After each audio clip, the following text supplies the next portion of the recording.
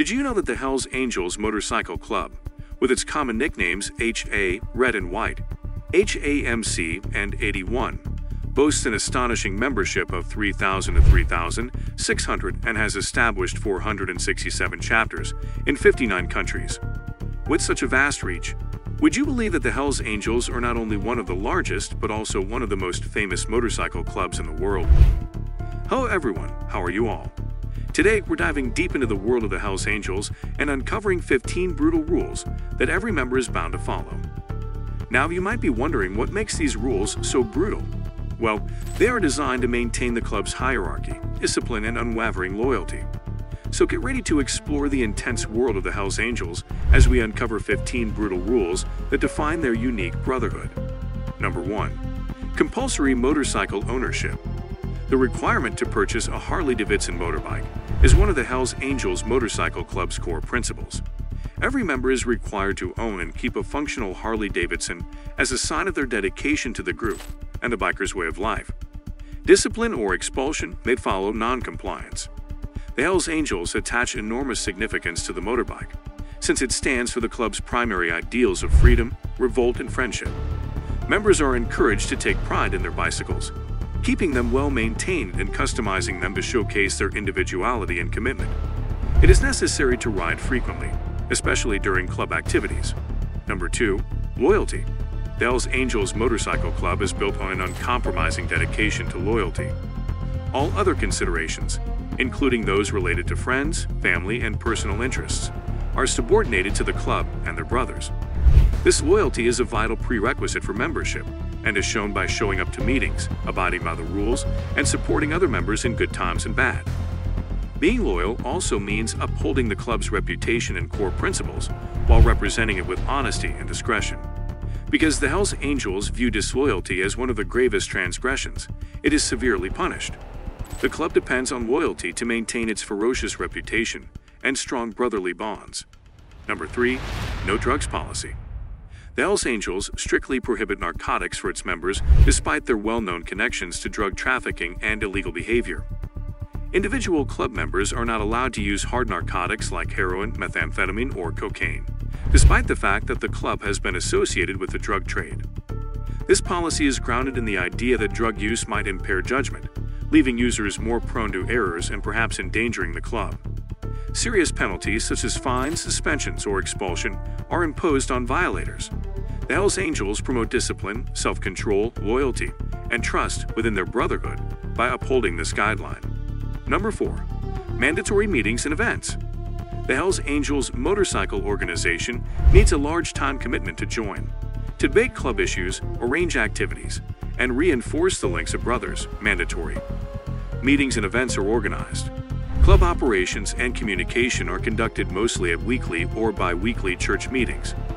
Attendance is important, and missing class without a good excuse may result in penalties or other consequences. Members are also required to take part in several activities. Setting these meetings and activities as a priority indicates commitment and loyalty, adding to the club's infamous image and preserving its cohesion, discipline, and loyalty. Number 5. Biker attire. The Hells Angels Motorcycle Club is well known for its distinctive motorcycle garb, which acts as a physical expression of its principles and provides protection when riding. Members follow a strict dress code that upholds the club's identity and promotes cohesion. Bandanas, sunglasses, gloves, and leather jackets or vests with the club's patches, particularly the death head insignia, are frequently worn as part of the ensemble. Their tough aspect is further enhanced by emblems that are influenced by outlaw culture and skull and flame themes. Number 6. No women as full members. Women may be seen with Hells Angels members, but they are not permitted to join the organization as full members. A male-dominated group that places high importance on brotherhood and friendship is Hells Angels. Women are only permitted to join the club as old women who are romantically linked with a member or as associates. They have little influence on events and little authority to make decisions. With an emphasis on the exclusive brotherhood, allegiance, trust, and shared experiences among male members, the group limits women's roles to the social sphere, maintaining the emphasis on the male members and their dedication to the Hells Angels Brotherhood. Number 7. Financial commitments. The Hells Angels Motorcycle Group requires that prospective members meet specific financial obligations. To support the club's operations, maintain the clubhouse, and maintain financial stability, members are expected to fulfill these commitments. Monthly or yearly membership dues are collected and go towards general operational costs. Members can also make contributions to a fund for legal defense. In addition, members pay for the upkeep of their Harley-Davidson bikes, as well as the expense of club apparel, which includes patches and insignia. The consequences of breaking these obligations include fines, suspension, or expulsion. Number 8. Secrecy and silence. The motorcycle club known as the Hells Angels is well known for its culture of secrecy, emphasizing silence to preserve its mystique and goals. Members follow rigorous rules on talking about club business and dealing with outsiders, keeping the inner workings of the group a secret, making it more difficult for outsiders to collect evidence. The Code of Silence forbids discussing club affairs or disclosing sensitive information to outsiders. Expulsion or physical retaliation is a possible outcome for violations. Privacy is further protected by counter-surveillance methods and limited technology use. Number 9. Prospecting period. Prospective Hells Angels Motorcycle Club members must go through a trial period known as prospecting before becoming official members. Prospects must prove their allegiance, commitment, and devotion to the club's stringent regulations throughout this trial period. The prospecting stage might be anywhere from a few months and a year or more. Prospects must attend all meetings and activities, complete responsibilities given to them, and demonstrate their dedication to the club's principles. To judge their dependability and commitment, they can also go through trials and tribulations. Number 10. Tattoos and symbols. The Hells Angels Motorcycle Club is well known for its recognizable tattoos and insignia, which serve as identification and a manifestation of club commitment.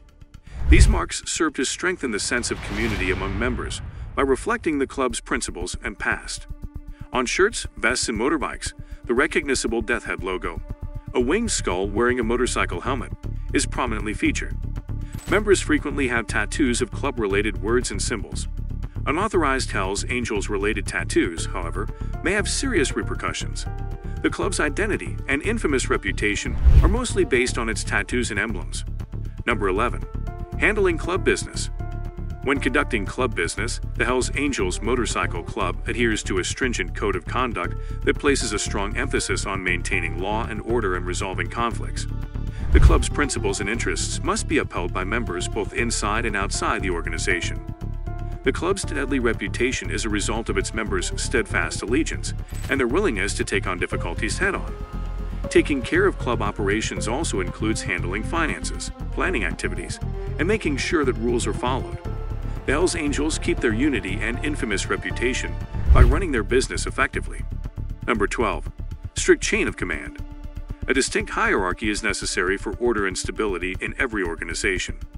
The Hells Angels have a clear chain of command, with positions including president, vice president, secretary, treasurer, and sergeant-at-arms. This is done in a military style.